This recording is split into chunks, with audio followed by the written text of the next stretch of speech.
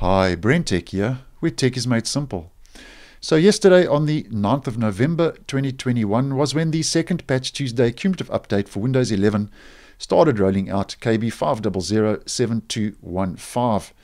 Now I have mentioned this previously, but the Windows 11 updates do download a lot faster and quicker than the Windows 10 updates, and I was surprised once again that this update took anywhere between 5 and 10 minutes, if that, to download and install onto my device. So that's a nice move forward with the updates downloading a lot quicker in Windows 11.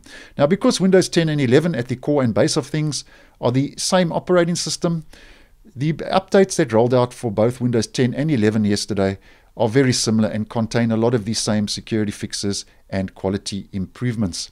Now, once you have updated to this latest update, KB5007215, your Windows 11 OS build will now be at 22,000.318.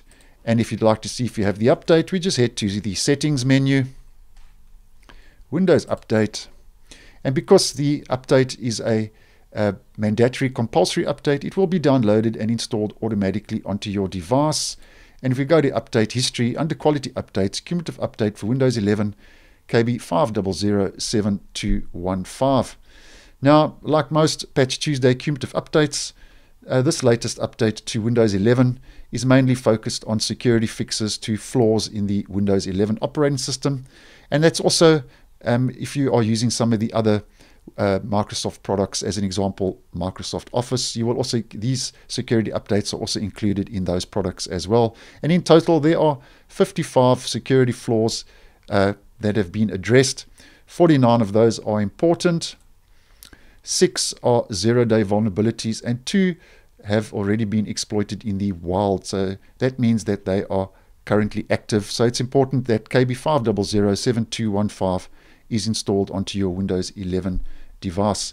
Now, this also means that if you did not install the optional update for Windows 11 that rolled out around about the 21st, 22nd of October last month, which is an optional update and a bug fix update, those bug fixes and improvements will be carried over into this latest update.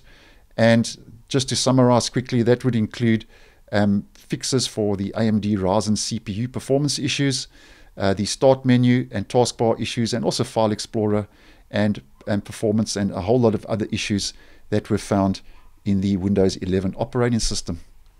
Now, there's not much to actually report about. Just like in Windows 10, the quality improvements are very small, and there's only actually one which addresses an issue where certain apps might have unexpected results when rendering some user interface elements or when drawing within the app itself.